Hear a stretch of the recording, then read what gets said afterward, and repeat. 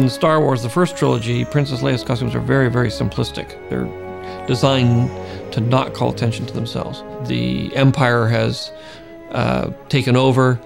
Fashion has gone out the window. Everybody wears gray or white in a world where evil sort of is in control of things.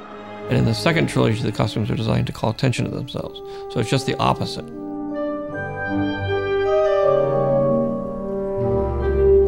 Tone it down a little bit. As I write the script, I work with a design group. I mean, this might be okay for Padme. And cut.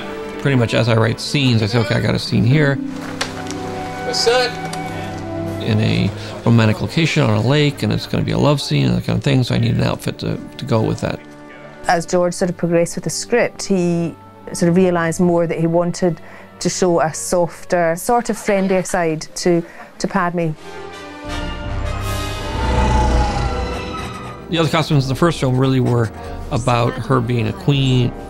In episode 1, she was a very formal figure and had to always be aware of her position. Last time they were so incredibly gorgeous, but it really cumbersome to wear. This one is much more about making her as beautiful as we possibly can. That's beautiful. And when Trish comes in, a lot of things get thrown up because she then takes those and tries to translate those into real cloth and movement on the body and everything.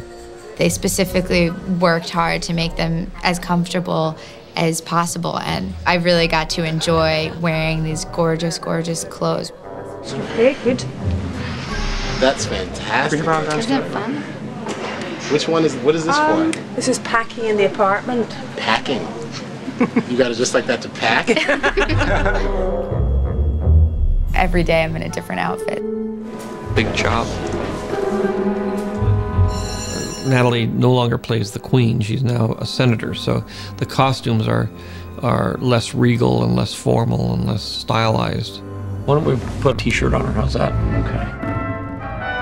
My costumes are a little bit more revealing this time, much more feminine, not as rigid. Just to be a more casual, softer figure this time. Now this is P-19. Which Padme wears when she goes on a picnic up to the shack fields with Hayden from the retreat island. You know, she is going to fall in love. The costume in the hills in Nauvoo is really, really beautiful. It felt like a period piece as opposed to, you know, this futuristic piece, but it's very romantic and flowing. This has all been embroidered, and we've laid on the little pieces of roses onto the bodice just to link the whole thing to do. This is a little shawl that gets draped over the shoulders, and then there's twists of coloured ribbons in matching colours. Light, summery, but quite sort of fun, so she can run about the fields and the dress floats. And then sort of with the hair, I think we made it very Star Wars-y. That was great.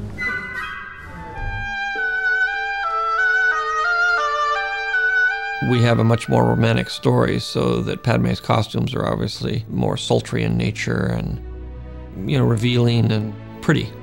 There's one costume that George designed himself.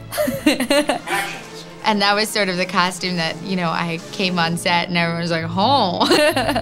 That was an interesting costume to wear. And it was really hard at the end of the day because the corset was so tight. They made my waist like, you know, 20 inches or something. It's him. Magical. It's the great way that George sort of portrays women. They can be powerful and they can be soft and they can wear beautiful clothes, and that doesn't contradict her strength. I think that's great with this character. Let's sit for tight. She's this like tough, smart woman that everyone's trying to kill because she's such a powerful leader, and she also wears the coolest clothes.